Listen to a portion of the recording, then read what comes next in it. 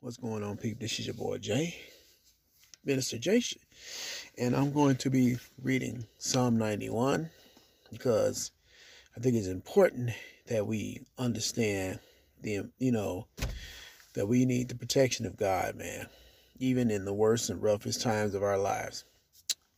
And it reads, "He who dwells in the secret place of the Most High shall abide under the shadow of the Almighty. I will say of the Lord, He is my refuge and my fortress. My God, in him I will trust. Surely he shall deliver you from the snare of the fowler, and from the perilous pestilence.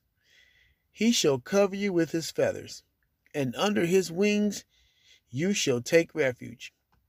His truth shall be your shield and buckler. You shall not be afraid by the terror. You should not be afraid of the terror by night, nor the arrow that flies by day, nor of the pestilence that walks in the darkness, nor of the destruction that lays waste at noonday. 1,000 may fall at your side, and 10,000 at your right hand, but it shall not come near you.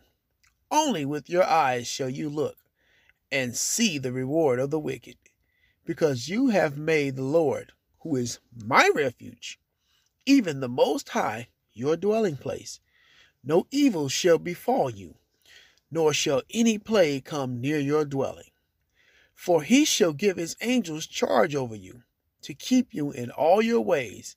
In their hands they shall bear you up, lest you dash your foot against a stone.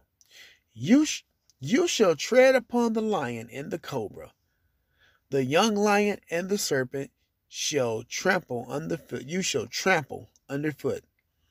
Because he has set his love upon me, therefore I will deliver him. I will set him on high, because he has known my name. He shall call upon me, and I will answer him. I will be with him in trouble. I will deliver him and honor him. With long life I will satisfy him and show him my salvation." That, my people, is the reading of Psalm 91, because we are living in, we have some really dangerous times here, guys, and I just wanted to read this so I can, get everybody to understand that Psalm 91 is a very important scripture, or should I say an important chapter, or should I say an important psalm. We should get into the habit of reading and speaking Psalm 91 over ourselves, over our lives. So, there you have it, people. Psalm 91. Be blessed. In Jesus' name, amen.